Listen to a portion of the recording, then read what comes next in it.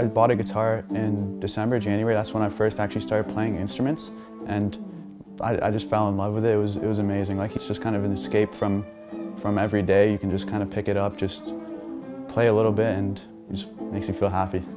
The beginning of the summer last year, and I wanted to do some sort of like charitable thing. Like, I wanted to maybe volunteer somewhere. I wanted to find something to do with music because I was really getting into guitar, and I couldn't find anything because of COVID. Like, no one was doing anything, so I had nothing to do.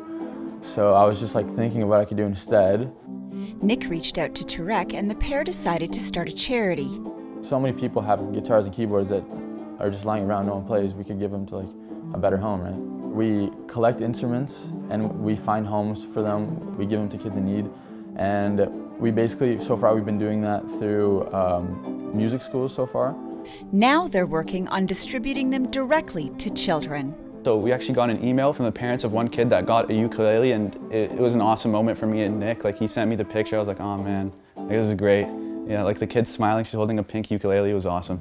They're happy to take any instrument other than a full-sized piano. On our website, musicforeveryone.ca, we have a section where you can fill out your first name and last name, then your email address, and then what you want to drop off, or what you want us to come pick up, what instrument you want, and then a time and date, whatever, and then we'll come and pick it up for you. Or you can reach us on our Instagram, which is musicforeveryone.ca, and message us there, and then same thing, we'll come pick it up.